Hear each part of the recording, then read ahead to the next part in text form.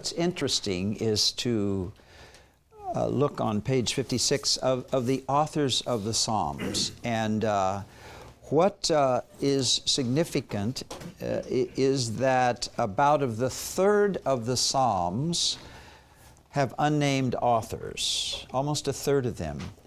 And like Psalm 1 and 2, for example. And yet, this is a genre that does not negate or take away their beauty or their meaning or their significance to us, does it?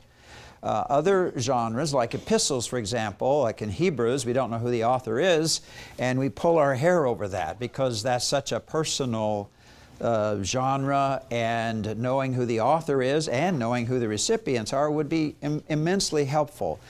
But as we move away from something like the epistles to something like the Psalms, it is not a tremendous handicap to not know who the author is. Now, what is helpful is to know who the authors are in terms of background or in terms of kind of personalizing it, and to know that almost half of the Psalms, 73 of them, are written by David. And that was enough to call the whole book, the whole Psalter, the Psalms of David. But he wrote almost half of them. And in fact, other Psalms that do not have his subscription on, his name on, are ascribed to him. For example, Peter says, ascribe Psalm 2 to David. And it's technically in the unnamed category. So, we don't want to belabor the names that are on or not on them, but some of them may have been written, more of them by David, and just don't have his name attached to it. 12 of them are by Asaph, 12 of them by the sons of Korah, 2 of them are by Solomon. Isn't that interesting? 72 and 127. Unless the Lord builds a house, we labor in vain. Children are a gift from the Lord. That's a beautiful psalm. One of them, this is one of my favorite names in the Bible. One psalm is by Heman the Ezraite. Wow, is that a cool name? Heman the Ezraite. Maybe the next son that you have, may I just suggest the name Heman? Just, you know, you'll just shape that child's destiny, you know, his whole arc in life. And he'll probably get beat up all the time at school. Oh, you think you're a He-Man? I am He-Man. Bam, okay. Okay. One psalm by Ethan the Ezraite, and these are under the sons of Korah, and so perhaps we're involved as Levites with the temple and that. One psalm by Moses, a beautiful, haunting psalm, Psalm 90, and an amazing, just powerful, beautiful psalm.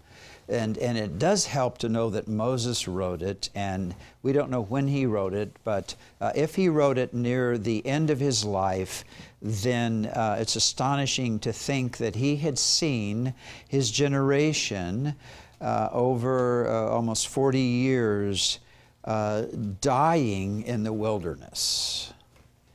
And that would be about 1.5 million folks.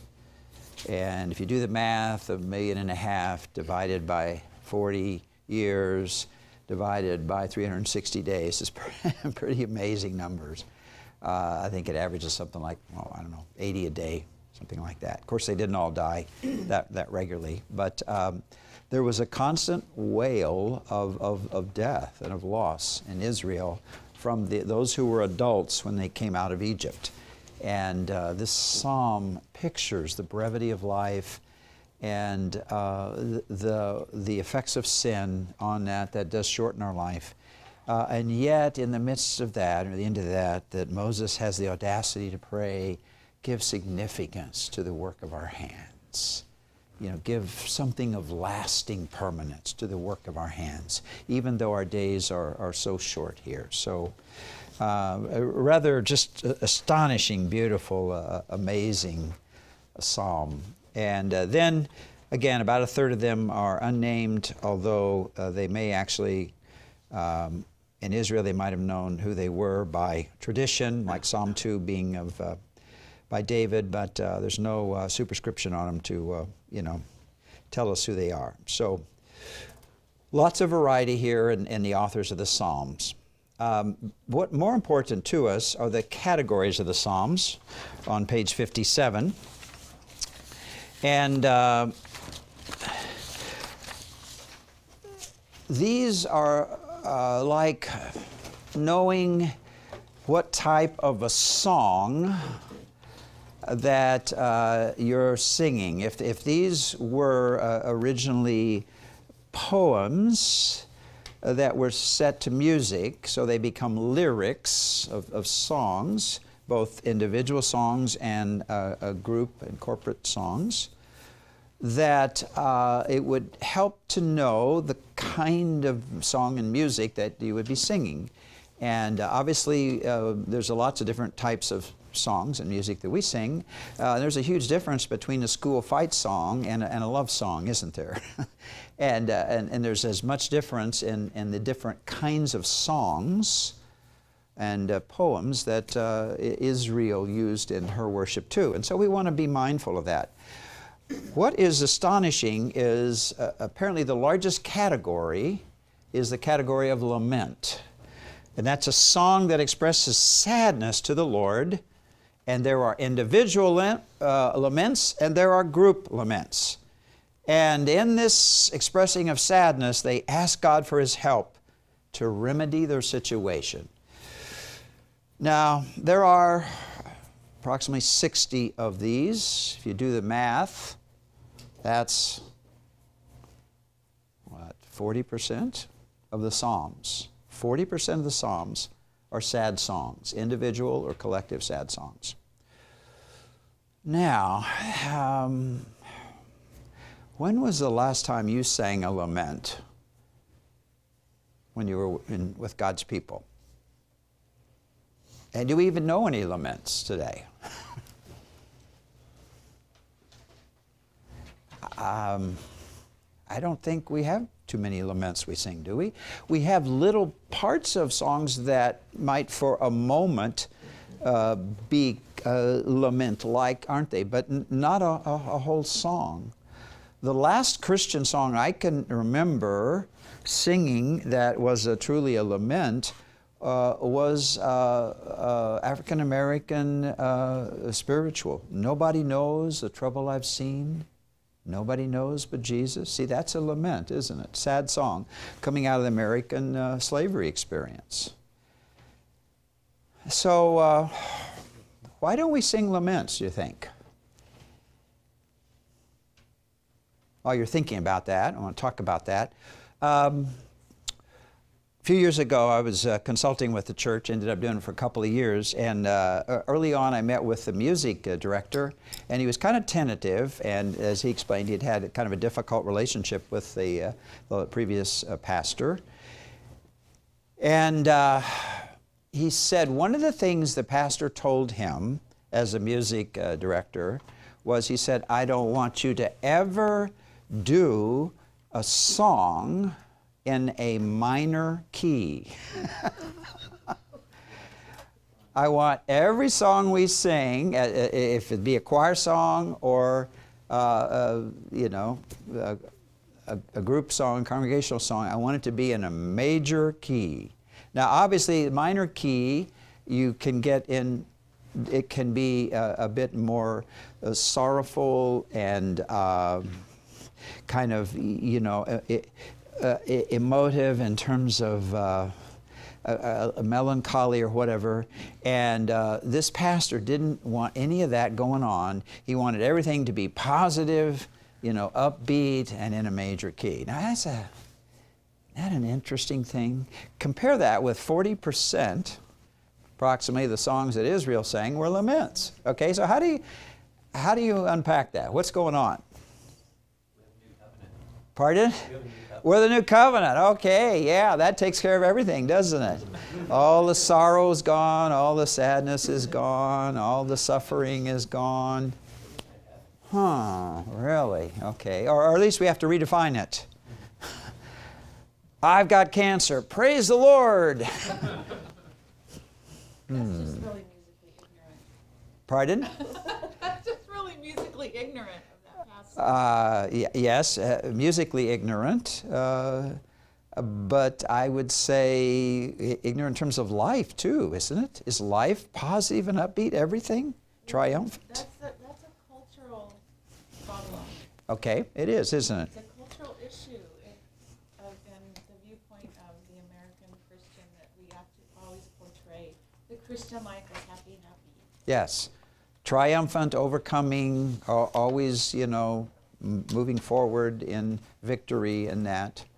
So what happens when September the 11th, 2001 hits, and you have the catastrophes of the World Trade Centers, of attacking the Pentagon, and, you know, was it Flight 54 that was tried to be hijacked, and all of that. What do you do? What do American Christians do?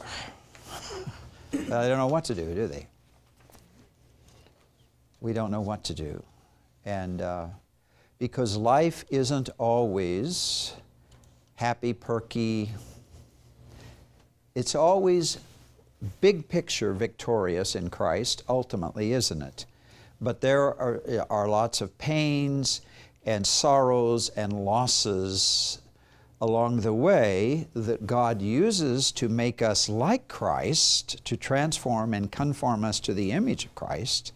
But those things in and of themselves are not happy and joyful things. Some of them are incredibly grievous and hurtful, aren't they?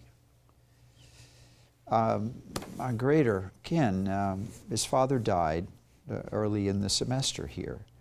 And I was just talking to him about that before class. And encouraging him to carve out enough time and space in the midst of grading your papers, in the midst of still taking classes here, some time and space to be able to grieve the loss of his father.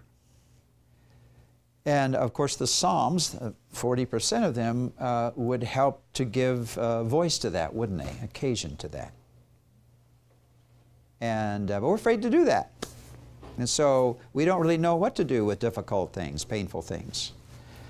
And others say, well, all things work together for good. So kind of the inappropriate application of it was, you need to look at this really as a good thing that happened. You know, your father died, that's ultimately really a good thing. Okay. Yes, he was a believer, and his last day is his best day. Absolutely. But he is with the Lord, and I'm still here. There is separation, there is loss, and that is grievous. And we should not deny that and pretend that that doesn't exist. Here's a helpful article called "The Place of Lament in the Christian Life," written by a couple of insightful authors. I'm going to pass this around. And they show how we got away from singing laments, kind of particularly in Western culture, and that has been costly to us in terms of knowing what to do with painful things. And then we're left with kind of having to redefine painful things as something not so painful, or kind of put it in a different category. And additionally then, we're hesitant to share it with other believers, aren't we? Because, oh no, the Christian life is victorious and triumphant, and it is ultimately, isn't it? But there's an emotional cycle of loss and pain that we cycle through periodically. And Paul said to the Thessalonians in 1 Thessalonians 4, 13 to 18, he said, we certainly grieve when loved ones die, but not like those with no hope. So we grieve, but there's a bottom to our grief, isn't it, in Christ. And yet we grieve. And that's important. And these Psalms, 60 of them at least, give us a voice to that. And that's really important. And I think to be full-orbed, we need to have some of those things that open us up to that. So, and I think the younger generation, you're more open to that. In part because I think you have a little nitty or grittier view of life than your parents did. Is that fair? Do you sense that? That, I mean, the word of the day for your generation is authentic, right? Not plastic, don't cover things up, but be authentic. And the way you dress, a lot of your music is kind of grittier and more dealing with difficulties and losses and pains in life and that. And so I think you might be more open to that. Is that a fair description of your generation? Now, my dad's 91, and he's just been an amazing person, amazing believer in Christ, and I followed him for 63 years now. And one of his two favorite statements lately, one is, boy, you really have to work hard at growing old gracefully, because there's a lot of demeaning, terrible things that happen to your body, especially when you're 91 years old. But the second one is, and I think you got this from Robert Schuller, I think, your attitude affects your altitude. Is that a Robert Schuller statement? Your attitude affects your altitude. It sounds, or Norman Vincent Peale, or one of the two of them. Okay.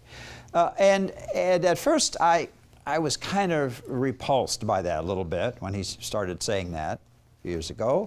But I thought about it. I thought there's really truth to that. I mean, that is true. Your attitude is incredibly important. I mean, people with illnesses like cancer, your attitude, your, hopeful, positive orientation to life actually affects your recovery and your health, doesn't it? It's amazing, the studies that show that, isn't it? So even bodily, it makes a difference, and certainly emotionally it makes a difference. But in saying that, there's still room for grief and loss and sorrow. And here's the important part about the lament psalms, bringing God into that. Even in worship, collectively, bringing God into our losses, our hurt, and our pains, and crying out to Him for His help, His solace, His intervention perhaps, but just saying, God, we're really sad, we're really hurt, we're really wounded. And you're not outside of that, you are with us in the midst of that. And then of course you look at the life of Christ, and suffering and difficulty was a huge part of His life. And why wouldn't we expect that to be a huge part of our life as His followers? He didn't say, deny yourself and pick up your silver spoon and follow me.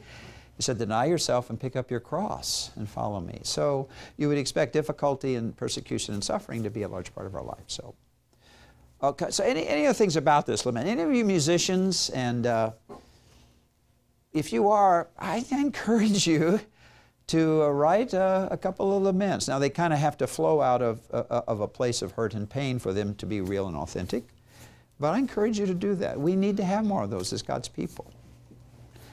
And if we don't, our faith and our Christianity will be pretty shallow and brittle in the areas of dealing with pain, suffering, loss, economic meltdown, who knows what. So, issues about that. I don't want to belabor this. Some cultures, like, for example, Russian culture, is a little more naturally melancholy, and they're a little more oriented this way.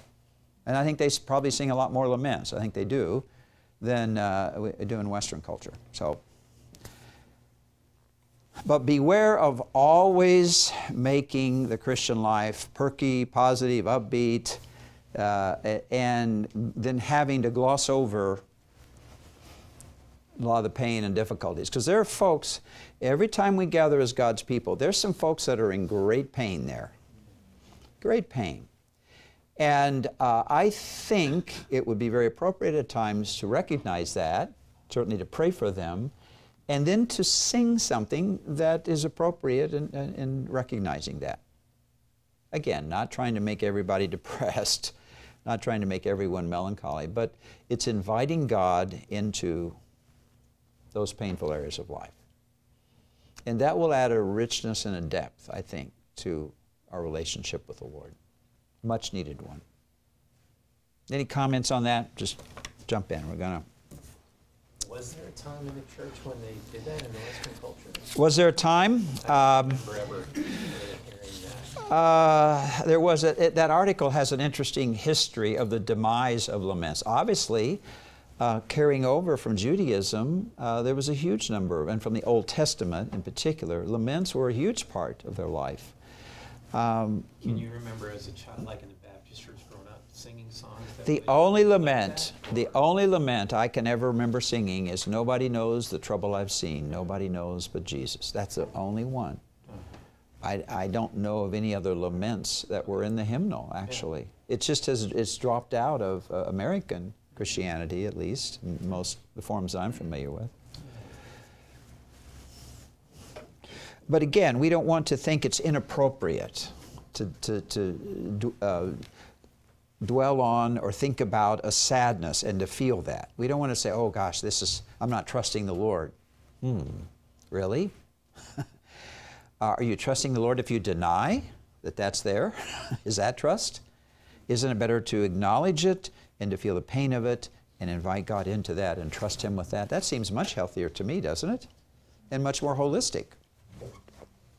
So, well, you get the idea. Second category is declarative praise. Now, it's interesting. There's two basic kinds of praise songs that were sung. The declarative is that it praises God for a specific deliverance in a situation. You know, David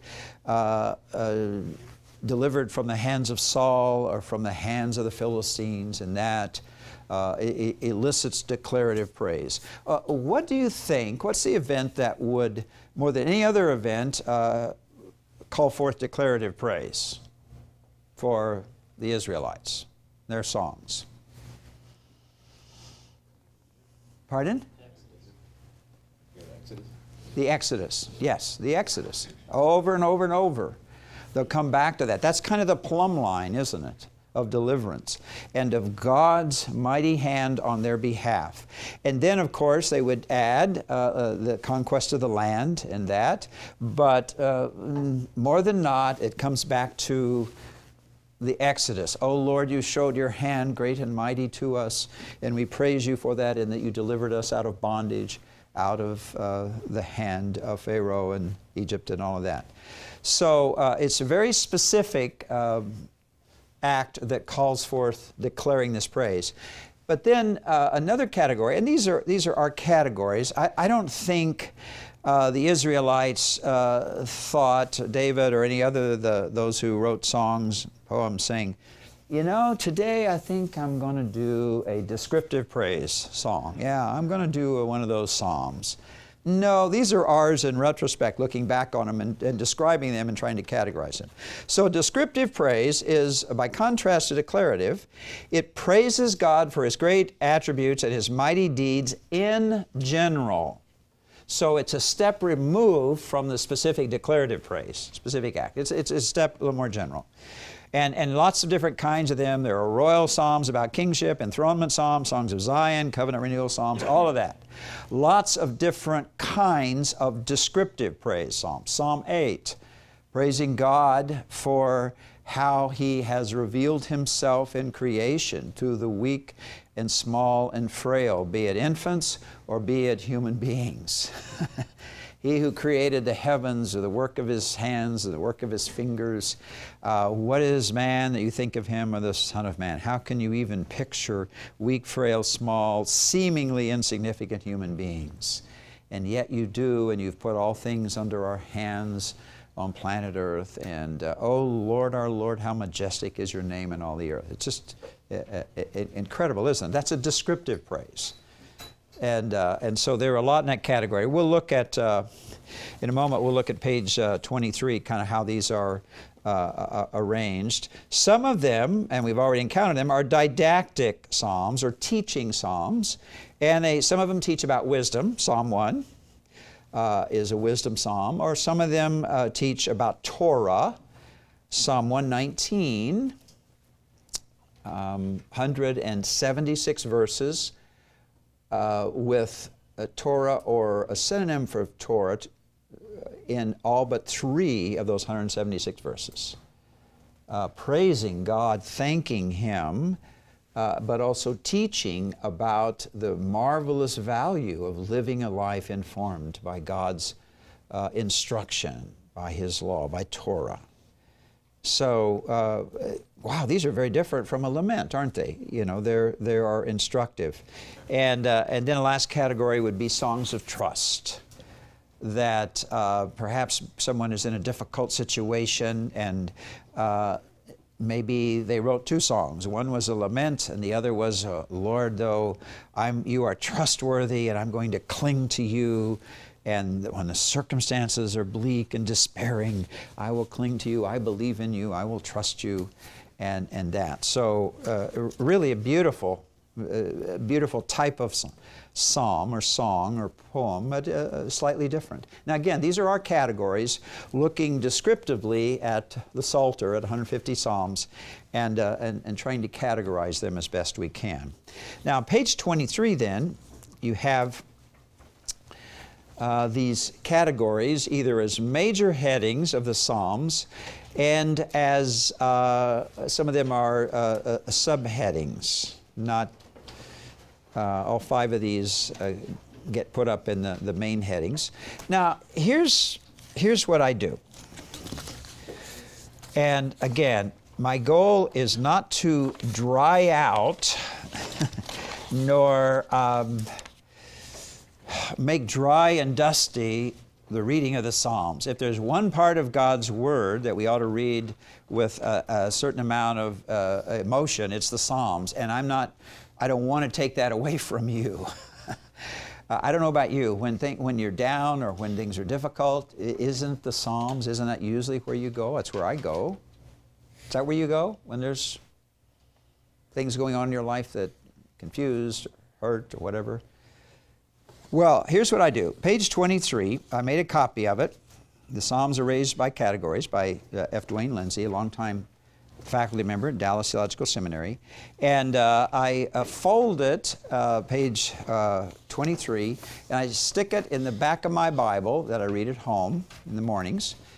And when I'm reading the Psalms, I just pull out page 23 and I quickly look and to see what kind of a psalm it is. First I might read the psalm and kind of see if I can, inductively figure it out.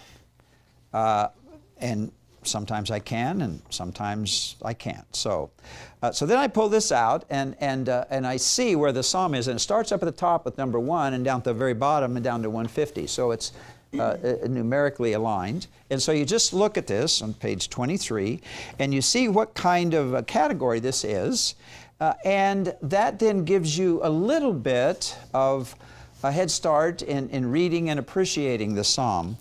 For example, today we did a Psalm 103 for today, and that is a descriptive praise psalm. So it's not about a specific deliverance or act of God in history, but it's a more general thing. And it is a hymn proper, and there's about 23 of those. And so that should give you some idea of what kind of a song it is.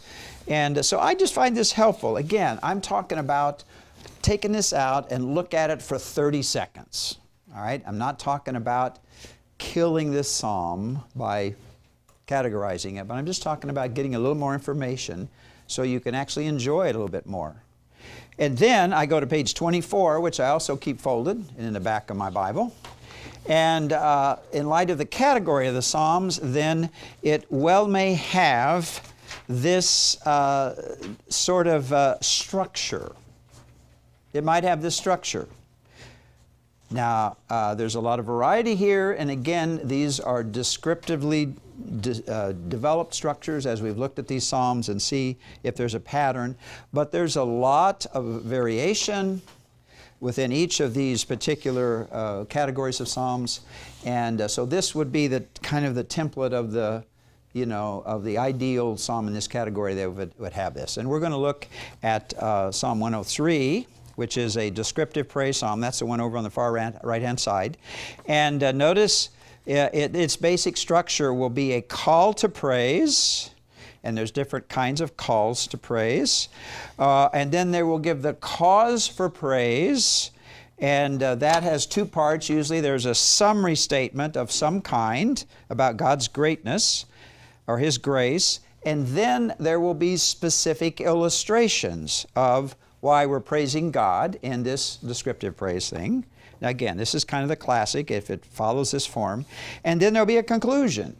So the call to praise, the cause for praise, when obviously the middle one takes up most of the psalm. And then the conclusion, it might be a renewed call to praise or restatement of the cause for praise or blessings or instruction or hallelujah or whatever. There's lots of different kinds of that, okay? So when we get to Psalm 103, we'll look at that. So I commend this to you just to look at briefly when you get ready to read a psalm or these psalms, and just that'll give you some little bit of guidelines, kind of certain expectations, what to expect from this psalm or what not to expect. Okay? So I commend that to you. Any just questions or comments about that in terms of?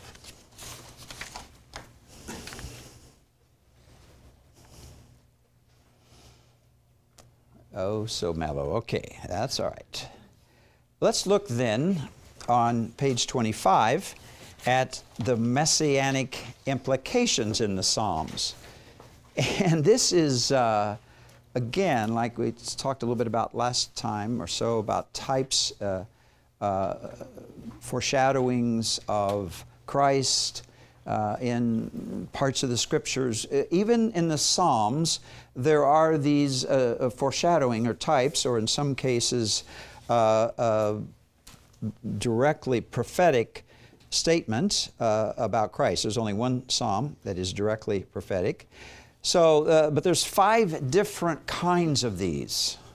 And I don't know, I find this really a fascinating study. So, the first category are what we call, these are such catchy titles, aren't they?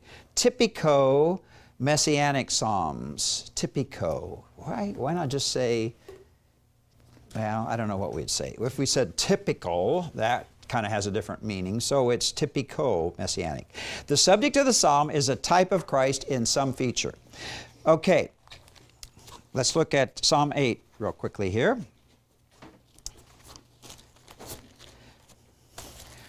Psalm 8, which you read in Playing with Fire, is about praising God, the majesty of His name, in that He has displayed His splendor above the heavens in very unexpected ways, hasn't He? He does it through the praise of infants and small babies, children, to cause God's enemies to shut their mouths, to cause them to cease. And then He also does it through astonishingly humble humanity. This amazing group of people on this small planet, which is a speck in the universe, isn't it? And each of us is a speck on a speck. And when you stand out at night and look at the starry sky, which you have to get out of the Los Angeles area to do that, so you can see the stars, don't you? A little ways. Get away from the lights. Look up and see it, and you realize the unbelievable magnitude of the universe and beyond. And just, oh my goodness, of the heavens. And like David, we would have starry night reverie saying, you know, what in the world are we? We're so little. We are a speck. I am a speck on a speck. God, if just looking at the sky and the heavens, how could you ever think anything of us as a whole, as a humankind, and certainly of any one of us as individuals? How could you do that? Well, if you're just left to Starry Night Reverie, you're going to feel pretty small and insignificant, aren't you? And perhaps, as modern science has said, somewhat accidental. But when you look at the revelation and you realize that God has, in His kindness, has made human beings to be kings and queens of the earth under the rulership of God and ultimately through His Son, the Messiah. And that casts it in a whole different light, doesn't it? And particularly verses 5 through 8 give this wonderful picture of what is humanity. We're a little lower than God. You've crowned us with glory and majesty. You've made us to rule, human beings, Him to rule over the work of their hands. You put all things under His feet, looking at humanity collectively. All sheep and oxen, and also the birds of the field, the beasts of the field, the birds of the heavens, not to mix those two, and the fish of the sea, whatever passes through the paths of the sea. So an incredible statement about the dignity of humanity as a whole and God's rulership that He's given us over this planet. And it is astonishing. Well, okay, the author of Hebrews then, in Hebrews 2, picks up on this. And is going to quote this. So we're now in Hebrews 2, verses 5 through 8.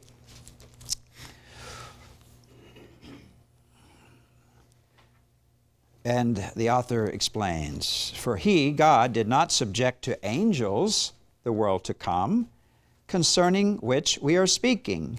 But one has testified somewhere, saying," that's kind of how we quote Scripture, isn't it? I think it's in the Old Testament, kind of early on, maybe the first, third, or fourth. Okay, here's Psalm 2, 5 through 8. "What is man that you remember him, and the Son of Man you are concerned about him," etc., etc. All right? He goes through all of that. You've put all things in subjection under His feet. "For in subjecting all things to Him," Christ, "He left nothing that is not subject to Him. But now we do not yet see all things subjected to Him." And we go, okay, all righty, wait just a minute. Psalm 8 was about all humanity. How can you take this, author of Hebrews, and say, this is about the Messianic Son? How can you say that? Okay, the Holy Spirit inspires this. Okay, so we assume it's true, and I think it is. But we want to know, how is it true? What's the connection? The psalmist is talking about humanity, and the author of Hebrews says this happened with Jesus. What's the connection?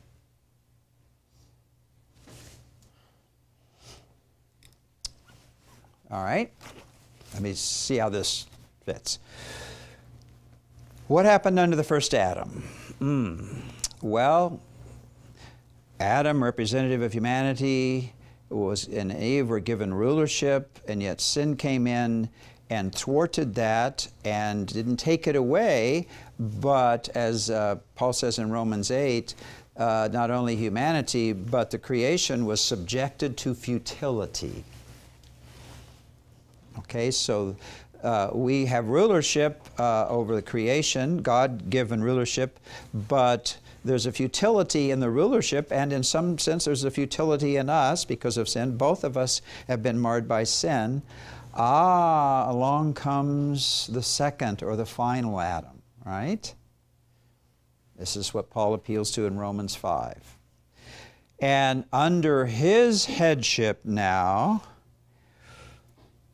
the new humanity, the humanity in Christ, the humanity that believes in the living God, specifically now through His Son, the new humanity then will experience this designed and desired rulership under the second Adam, which was not experienced for very long under the first Adam. And as the author says, quite insightfully, "For in subjecting all things to Him, He left nothing that is not subject to Him." All authority has been given to me in heaven and on earth, Jesus said, right? Matthew 28. But now we do not yet see all things subjected to Him. They are subjected to Him. He is not exercising that authority in an authoritative way or authoritarian way right now, is He? But He can and He will, and under the headship of the second Adam, we, the new humanity, then will reign and rule with Him for 1,000 years. And we will experience this, and it will give way to the new heavens and the new earth. So you see what the author is thinking of? This is what's going to happen, but we don't yet see it, but it's going to happen. So Psalm 2, speaking of humanity, humankind, then is a type of sorts, or better, it carries over, and we will experience that under the new Adam. So it's typical of Christ when it was literal of Adam and Eve, wasn't it? The first Adam. But now it becomes a type of the second Adam and the humanity that will flow out of the second Adam. You see how that works? And so there's a type of that. Some aspect of that carries forward and is applicable to Christ. And this is beautiful stuff, beautiful picture. Psalm 34 talks about no broken bones. That aspect of that refers to Messiah. Psalm 41 speaks about a betrayal in verse 9 of Psalm 41, referring to Judas. That's recognized in the New Testament. Psalm 69, verse 9, zeal for thy house will consume thee. That's applied to Jesus. Psalm 69, verse 21, gall and vinegar. Certain aspects of these psalms that are types of the experience of Messiah. Psalm 118, verses 20 to 24, the stone the builders rejected has become the cornerstone. That gets treated a lot in the New Testament, doesn't it? That's a type of picture of Christ. So this is a beautiful stuff, but it's kind of built into the structure and the framework of the Scriptures. And the psalmists quite, in a lovely manner, bring that out. Isn't that incredible? In songs that they sang. So there's some significant biblical theological understanding included in these psalms that get carried forward and picked up and developed messianically in the New Testament. Next category are typical prophetic psalms. Again, not everything in the psalm, but something in the psalms, psalmist's experience gets described in terms beyond their experience, and only the Messiah can pick that up. Psalm 16 about resurrection, Psalm 22 about the death of Christ, and he shrieks that, the first line of that, my God, why have thou forsaken me? And they didn't have numbers to the psalm, so that's, they knew it by that line, and so, that's, we would say Psalm 22. So again, it goes past the experience of the psalmist himself and can only be fulfilled in the Messiah. Some of the psalms are indirectly messianic psalms. And Psalm 2, I think, is a phenomenal example of that is applied to Jesus over and over. And most of the psalms in this category are the royal psalms, and there's a bunch of them. Those are listed on page 23. But Psalm 2, 7 through 9. I will surely tell the decree of the Lord. He said to me, Thou art my son, today I have begotten thee. Ask of me, and I will surely give the nations as the peoples, as thine inheritance, and the very ends of the earth as thy possession. Thou shalt break them with a rod of iron, thou shalt shatter them like earthenware. So this is a royal psalm about a Davidic king, and Peter tells us it was written by David, and it pictures universal, absolute rulership by the Davidic king, doesn't it? And so we're told in the New Testament, and particularly in Acts 13, 30 to 34, Paul says, this was fulfilled, this happened, this came true at the resurrection of Jesus. That's when this was fulfilled. He was begotten, enthroned, installed in the Messianic office as the Davidic king. And so this sort of thing then shows kind of an indirectly Messianic sort of a thing, again, that goes beyond what would be said of the Davidic kings and ultimately will find its fulfillment in Christ. So again, Psalm 2, 7 through 9 is a huge one in the New Testament, very crucial sort of a thing. There's only one category of Psalms that is directly, purely Messianic, and that's Psalm 110. Did you know that, here's a little Bible trivia, Psalm 110, verse 1, is the most quoted verse in the New Testament? You'd think normally it would be from something from Isaiah, or since Isaiah is the most quoted book, but no, it's Psalm 110, verse 1, is the most quoted Old Testament verse in the New Testament. And when you think about it, okay, it makes sense. The Lord said to my Lord, sit at my right hand until I make thine enemies a footstool for thy feet. And so the Lord Jesus Christ has been doing that very thing, hasn't He? Sitting at the Father's right hand for 2,000 years, awaiting His return at the Father's will.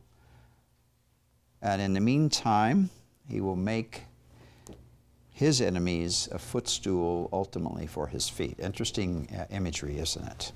The most quoted Old Testament verse in the New Testament. And that's kind of unusual, isn't it? Amazing. I had a guy call me on the phone, I don't know, a couple years ago, and he asked me that question. He was testing me. I don't know. Maybe he was wanting to see if he was going to give to Biola or not. So he wanted to see what this Bible prophet did. And actually he had some questions about it, but he thought he'd question me first because he knew the answer, and probably he thought there was a good chance I didn't, and just happened to know that one. But it is really amazing how much it is quoted in the New Testament. The last category, and boy, this is a name that you can just drop this one on your friends, and they'll just be drawn to you, you know, like bees to honey. Say, yeah, we were studying today, yeah, the eschatologically Yahwistic Psalms. They'll go, wow, that sounds cool. Eschatologically Yahwistic. Man, that's got a ring to it, doesn't it? That's a secret language we use. Isn't this crazy? Eschatologically Yahwistic Psalms. Holy smokes. These are the enthronement Psalms, or a type of this category, Psalms 96 to 99. And again, Yahweh is pictured as the ruler, and He will manifest His rulership with might. And of course then through these enthronement Psalms, that gets focused on and centralized and fulfilled in the rulership of Messiah over the peoples of the world, and finds God's reign through Messiah is where the fulfillment comes in these. So 5 different ways that the Psalms picture a Messiah. And again, we don't want to say, oh, this is what the Psalm is about when we exposit it, but we want to be faithful and true to what the Psalm says and how the people understood it. And then, as a very appropriate second step, if it fits, we want to see how that there is a typological aspect of it, or a prophetic aspect, or whatever, that is fulfilled in Christ, if appropriate, in that psalm. So, and there's a lot of psalms that have those features. So any questions about that?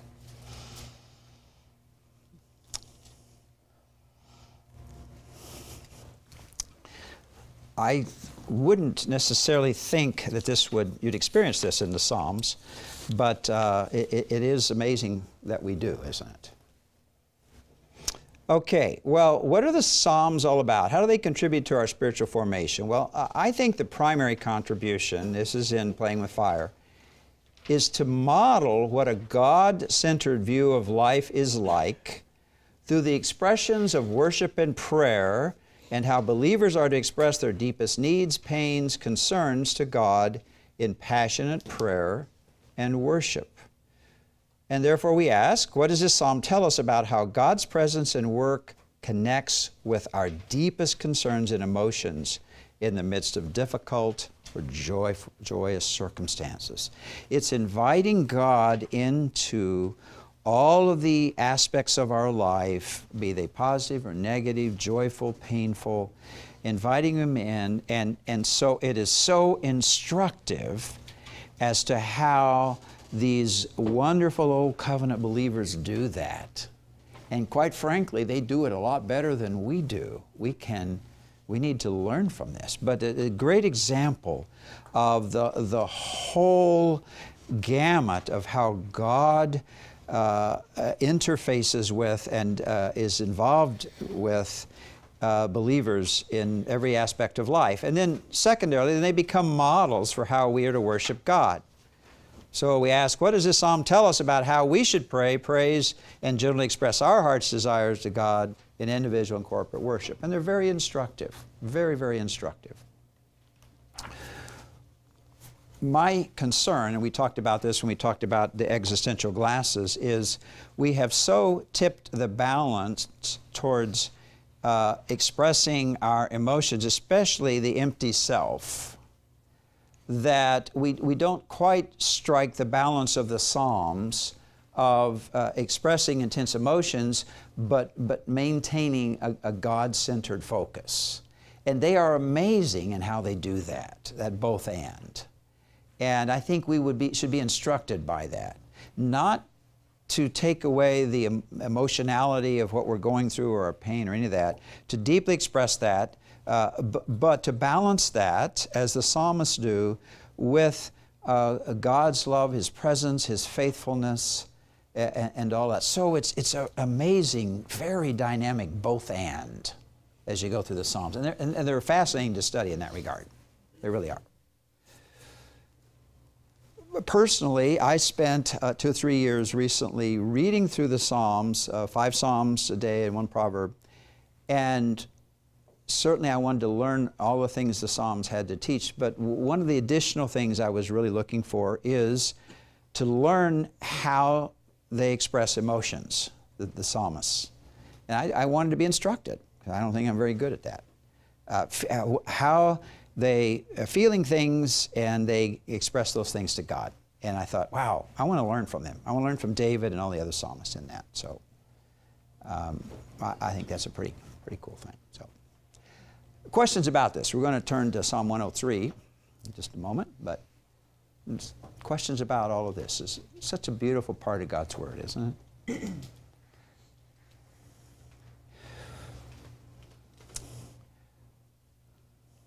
And think of how different the Psalms are from the prophets, and how different they are from law, Torah, and how different they are from the historical narratives of the Old Testament.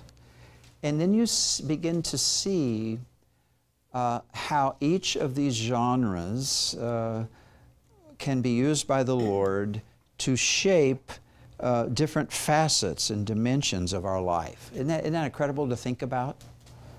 And that's why we don't want to pull all of these genres through one little keyhole and make them all the same, homogenize them. We don't want to do that. We don't want to distort them. Let's work within the genre boundaries and let the Spirit use the uniquenesses of each genre to shape us and to be more like Christ, individually and especially collectively. That will lead us to become more like Christ, won't it? We'll be more healthy and more balanced. Okay, Psalm 103. What type of a psalm is this?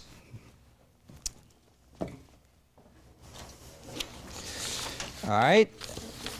It's a descriptive praise psalm, and it's a hymn proper. It's a category. Again, these are our categories. And so we would expect a call to praise of some sort, a cause for praise, summary statement, perhaps illustrations, and then a renewed call to praise or some kind of a ending like that, which gives a bracketing effect of some sort, doesn't it? And okay, well, of course I chose Psalm 103 because it fits that pattern as a wonderful descriptive praise psalm. But what do you think is the big idea of this psalm? Those of you who did this particular passage, what's the generic conception, the main statement of this? Those of you, how many of you did this? Let's start there. Okay, a few of you. All right, jump in. What do you think is the big idea of this?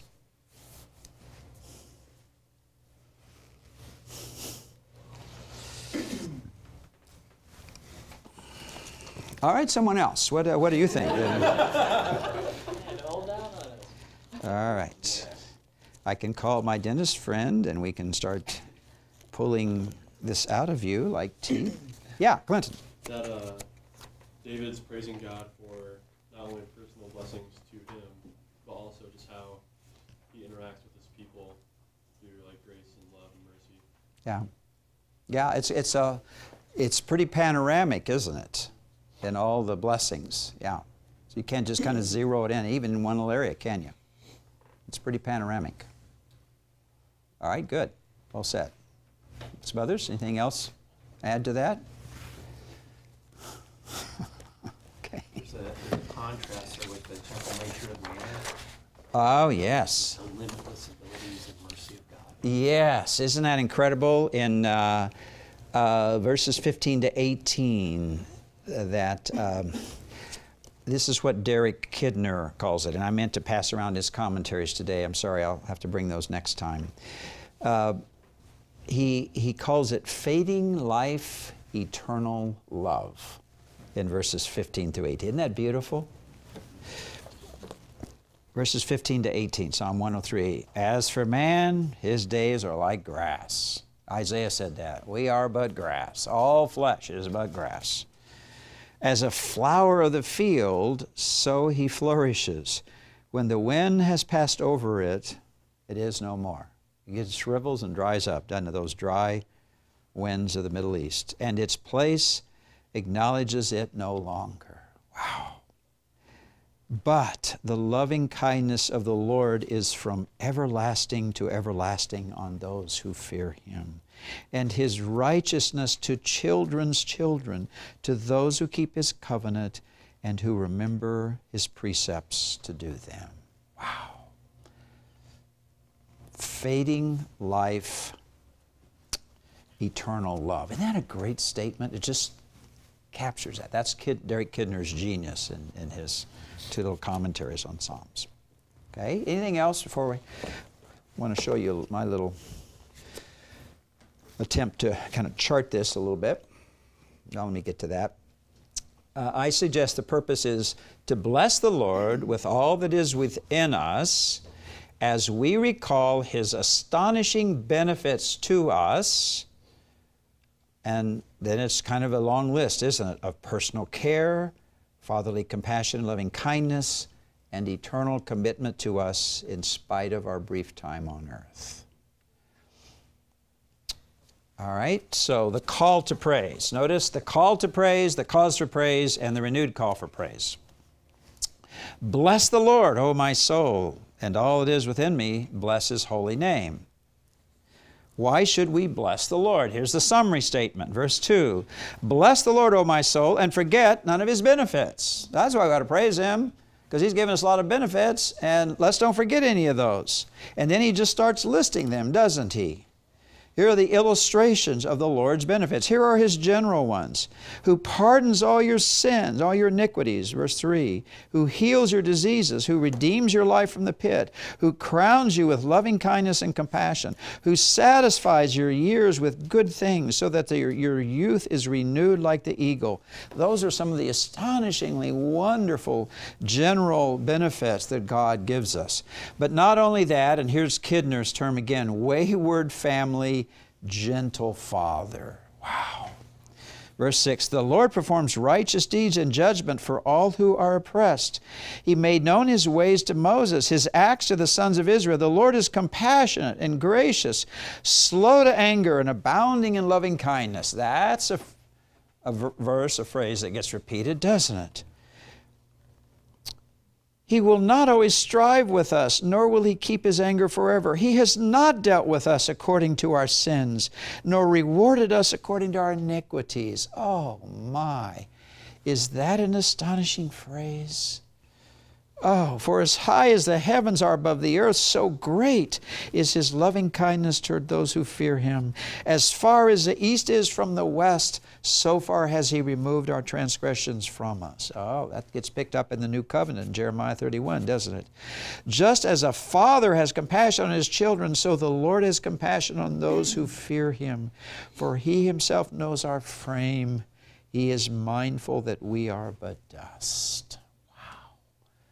That paragraph is astonishingly beautiful, isn't it?